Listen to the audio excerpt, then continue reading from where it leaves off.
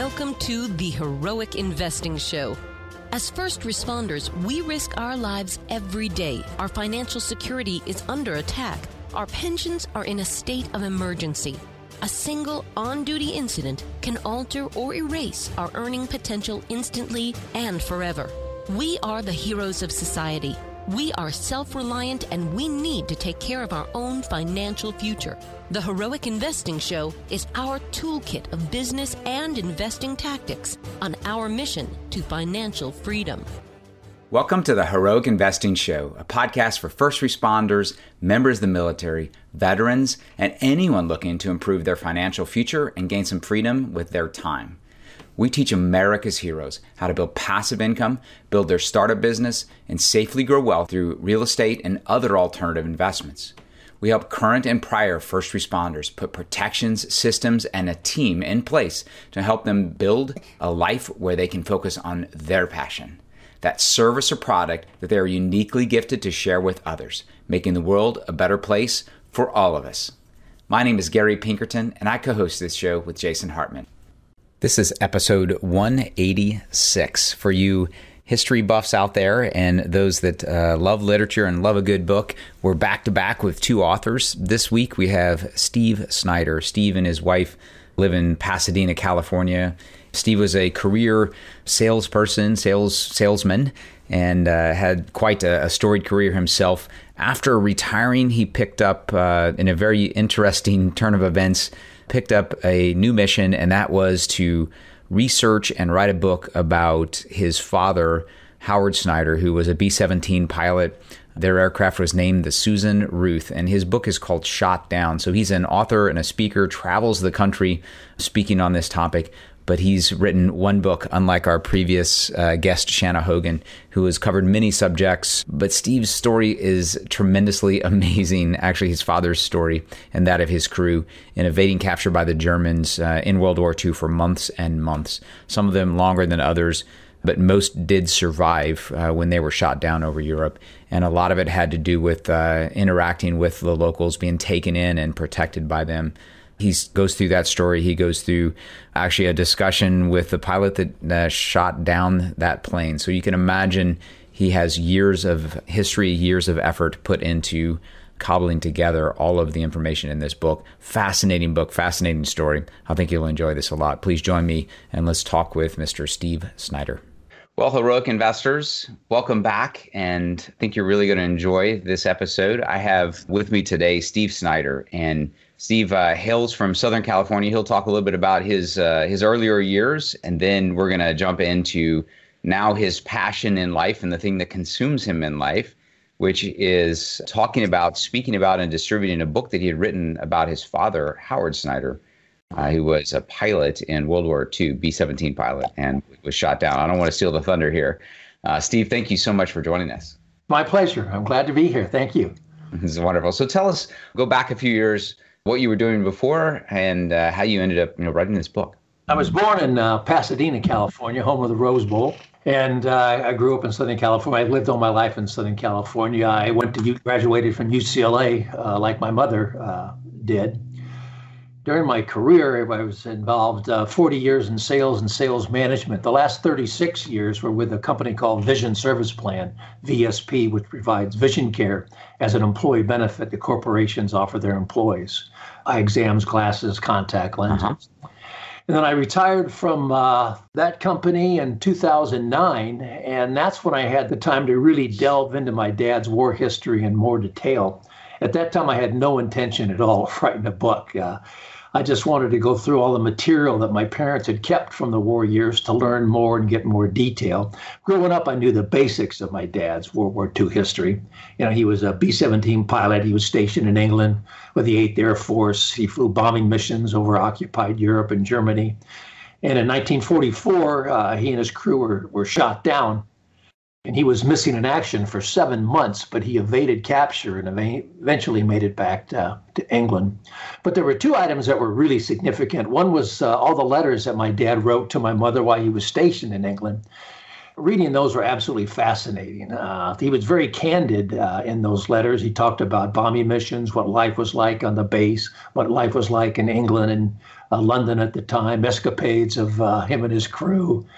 And then the other item was a diary that my dad wrote while he was missing in action about his plane being shot down, which was absolutely riveting. And it just became my passion. I started reading book after book about the air war over Europe. Went on the internet, spent countless hours doing research, downloading declassified military documents, joined a number of World War II organizations, listening to veterans tell their stories. And finally, after 3 years into my research, I just came to the conclusion that the story of my dad and his crew was so unique and so compelling that it needed to be told. People needed to read about it, so I decided to write a book. Wow. So your research obviously took you to Europe where these things happened, and how much travel? So obviously you traveled around the U.S. How many people did you interview and who did you meet that knew your father? Well, I've been to Belgium 5 times. The first time was in 1994. I actually went with my parents. And that's when it became personal for me because my dad and his crew, they were shot down over southern Belgium, just north of the French border. And that area of Belgium is very rural farmland, and nothing's really changed in hundreds of years. So lots of the houses where he was hidden in are still there today. I was fortunate enough back in 94 to meet a couple of the Belgian people that hid him during the war. They're all gone now. It was a really unique experience. But I got lots of information naturally from my dad and from the other members of the crew that were survived. B-17 had a 10-man crew. 5 of them came back home, my dad's crew, but 5 of them did not. Did they pass in the crash or? Well, they were attacked by, it was on a bombing mission to Frankfurt where they dropped their bombs successfully, but their bomb bay doors got hit by flak. And they couldn't get them back up. And as a result, that caused a drag on the plane. They lost airspeed and they they started lagging behind the formation, the B-17 formation, heading back to England. And they were singled out by 2 Focke-Wulf German fighters. In the ensuing air battle, my dad's plane was named the Susan Ruth after my oldest sister, who was 1 year old at the time he went overseas. But 2 of the crew members were killed in the plane, and then the other 8 were able to bail out successfully. And of those 8, 3 were killed on the ground about 3 months later. So 5 of them made it back. And in the book's just not about my dad, but it's about each member of the crew because something different happened to each guy. Wow. And it's also about the amazingly brave Belgian people that risked their lives trying to aid those downed airmen. Yeah. And did they find people who maybe not even just airmen, but soldiers other than their crew that were doing the same thing? Did they find a whole network of people, or was it just not there? Well, some of them did, some of them didn't. After my dad bailed out, he came down on some trees, and his parachute got hung up in the trees, and he was dangling 20 feet off the ground and couldn't get down. But fortunately for him, a couple of young Belgian men came to his rescue before the Germans got to him. They helped him out of the tree, and it was about 1 o'clock in the afternoon. They told him to stay there because it was too dangerous to move him in daylight with the Germans roaming the area. So they came back that night, took him to a local farmhouse. He stayed there one night, and they thought it was too dangerous for him to stay there any longer than that because of those German patrols. And then after that, he was moved around from place to place to place. He might spend one night in a house. He might spend 6 weeks. It all depended on how brave the people were who lived there and how dangerous the Belgium underground thought it was for him to stay there. And he made some dear friends with some of the people that he stayed with lengthy periods of time and kept in touch with after the war. But as I said, he was missing in action for 7 months and eventually got tired of hiding. It was very stressful, being in hiding. First of all, his plane shot down. It's on fire. He has to bail out. He comes down in a foreign country, has no idea where he is, doesn't know what happened to his buddies on the crew. He's being helped by people that he doesn't know who they are. They can't speak the same language. They really can't communicate to begin with anyway. And any of those people might be a collaborator and turn him over to the German secret police, the Gestapo. And there's a number of instances that are described in the book where he was almost discovered. But finally he got tired of hiding, so he decided to join the French resistance and started sabotaging German convoys. And that's pretty exciting. There's a number of encounters that the French resistance group he was with had in attacking the Germans. Wow, this is a Hogan's Heroes episode here. Yeah, it's hard to, they say truth is, stranger than fiction, and really this is. But you mentioned some of his crew member did hook up with other downed airmen. But as I said, something different happened to each guy. Sure. Now, you mentioned before we started recording that one unique twist of this is that you found the gentleman who shot him down. Right. Well, actually, I mentioned they were attacked by 2 German Focke-Wulf fighters. Both of those fighters were shot down in the air battle. One was piloted by Siegfried Merrick. His plane crashed and he died. But the other one was piloted by Hans Berger, who bailed out and made it through the war. Actually, the gunners on my dad's plane shot Hans Berger down, so they shot each other down. Well, I was doing my research. One day, my wife casually asked me, well, why don't you try to find the German pilot that shot down your dad's plane, which at the time I thought was kind of I didn't tell her this, a stupid idea. How am I ever going to do that? She didn't really know what she's talking about. But like a good husband, I did what she told me to do. And lo and behold, I found Hans Berger. And fortunately for me, he became a translator after the war, so he speaks perfect English. And he gave me some wonderful insight that's in the book about what it was like to go up against the 8th Air Force during World War II. Hans is still alive today. He's 95 years old, lives in Munich, Germany, and we've become friends. Wow. Incredible. Well, what did your father do after the war? He did a lot at front in Pasadena for 10 years, where he was also the chef. And then he sold that, and he got into sales, and he sold a number of different things after that. But he ended his career really involved in what's called Accra Stamp Machine Company. Back in those days, I don't know if some of your listeners will remember the old trading stamp days where you got blue chip or S&H green stamps when you went to the market. Well, he was in sales, and then he actually owned the little company that made these stamp dispensers. They dialed like a telephone. And he sold those to grocery chains throughout the United States and gas station chains. And then he retired from that. And then after he retired, he moved to Sedona, Arizona. So he did quite a few things after the war. So the stamp machines, that was like points, right? Like getting points on your credit card nowadays, I think. Yeah. What you bought, get those stamps, you'd paste them in booklets, and then you'd redeem them for merchandise. Yeah, I remember doing that. That was a big deal back in the, 60s and 70s. Yeah, I remember doing that. That's quite a memory. What are some of the other unique aspects of that journey you went on? Well, there's several things. One, I have to mention, though, that I probably wouldn't have written a book if it wasn't for 2 Belgian gentlemen, Dr. Paul Delahaye and Jacques Lelot, who were young boys during the war.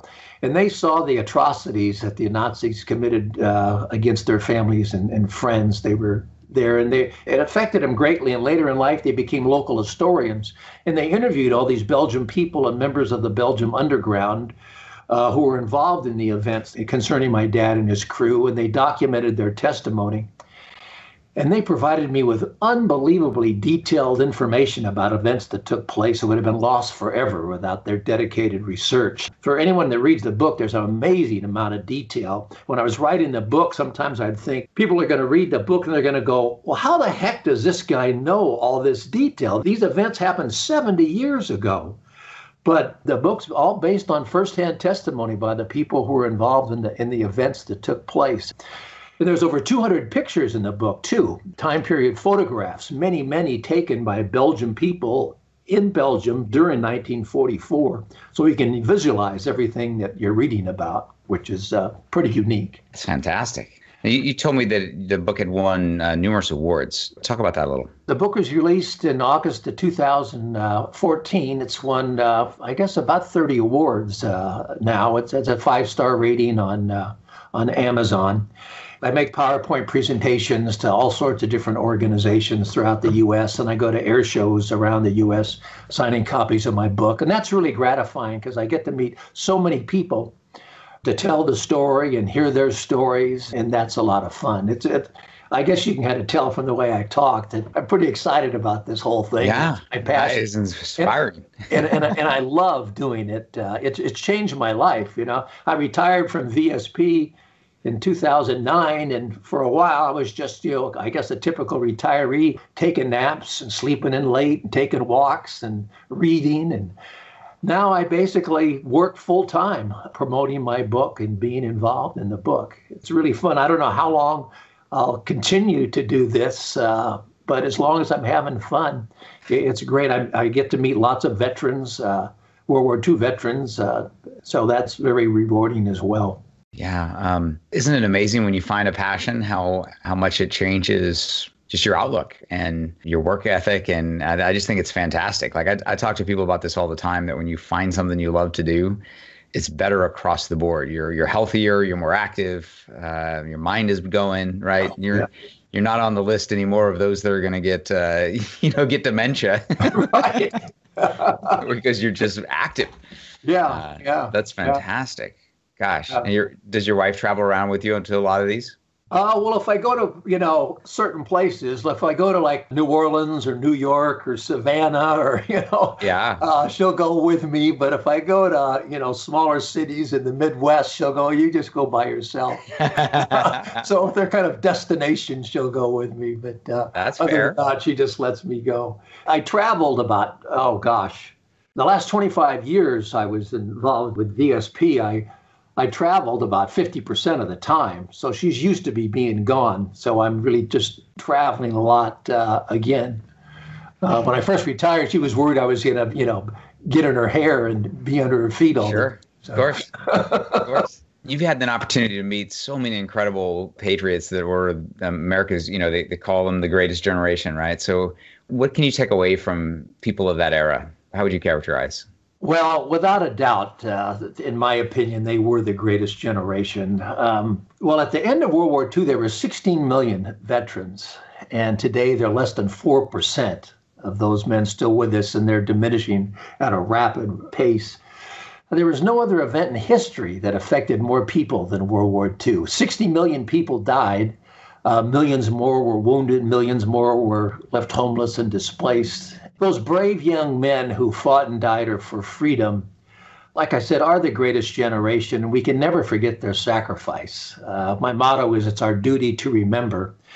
And, it's 75 years since my dad was shot down, and those memories are kind of fading. And really, I look as kind of my job or my passion is, the book, but it's also to remember, honor, and educate. To remember the air war over Europe, to honor the men who fought it, and to educate the public about it, especially younger generations. Because, we just can't forget those times. A lot of people don't realize that at the beginning of the war, it was really touch and go whether, we were going to be able to win that war. And the course of the world and the U.S. was changed forever as a result of World War II. The younger generations, I think, I don't know how much they get taught this in school, but they just need to be reminded and educated about it. Yeah, take a little bit for granted, right? Yeah. So people who are my age know somebody. I had uncles. Well, my father had 6 members of his family, 6 boys in his family, and all of them went to World War II. They spread the gamut of the services, and one was at the Bataan Death March, and he was gone for quite a few years. I don't know how long it took to find him and get him back, but he never really talked about it. My father talked about the war a bit, but yeah, all of my uncles were in that war. That is not an experience that people get nowadays, And you made a comment that's so true, because most of World War II veterans did not talk about the war. Yeah. And my dad didn't talk about it a lot until 1989, when a memorial was built in the little village of Mackinac, Belgium. And my dad and the 3 other crew members that were living at the time went over for the dedication. And there he was reunited with all those Belgian people that hit him during the war, revisited those homes, and that brought it all back. And that's when he started talking about it. But most of the people that I talked to know very little about their vet, because they didn't talk about the war. And when most of us were young, we're interested in doing our own thing, and we don't ask questions. And then when we finally realize or become interested, then our vet's gone. Yeah. So most people don't know much about what their vet did during the war, whether it's a son, a daughter, a grandchild, nephews, what have you. Yeah, well, and that's sad, but thankfully people like you are writing books and movies and articles and keeping photos around, and that is going to be a very important part as time sets on our last greatest generation out there. Yeah, pretty soon they'll be all gone, and that'll be a sad day. I'm in the process of trying to make a documentary about the movie. Gone to and filmed hours and hours of footage in Belgium, and I've also gone to Munich, Germany, where Hans Berger lived, and filmed an interview with him. So hopefully that will come to fruition someday. Wow. But you've at least captured it. That's awesome. Yeah. Gosh. Well, Steve, thank you so much for joining our group. Any other suggestions or last thoughts? Please also give your website. Okay. Well, my website is stevesnyderauthor.com. And you can get an autograph book if anyone's interested in that by going to the homepage of my website. But it's available on Amazon as well, and it's available in as a print book, soft hardcover, ebook, and also as an audio book. Although the audio book doesn't have any pictures, so you miss out on all those 200 time period photographs. As far as last thoughts are concerned, as I said, it's a project that I love, and I had no idea when I retired that my life would change so dramatically as a result of writing this book. But as you mentioned, once you get involved in something that you're excited about and are passionate about, it just really makes your life exciting. You get up every day ready to go and just ready to do more and more and more. It really motivates you to keep going in life. Yeah. I mean, you're a testament to continue searching for that thing that is your passion, right? That thing that defines meaning in your life. That's pretty awesome. And well, Steve, you might never know what it is. Right. Don't die with music inside, right? I think your music's coming out. Well, thank you so much, Steve, for joining Heroic Investing. Oh, well, it's my pleasure. Thanks a lot for having me on. Thank you so much for listening. Please be sure to subscribe so that you don't miss any episodes. Be sure to check out the show's specific website and our general website, hartmanmedia.com, for appropriate disclaimers and terms of service.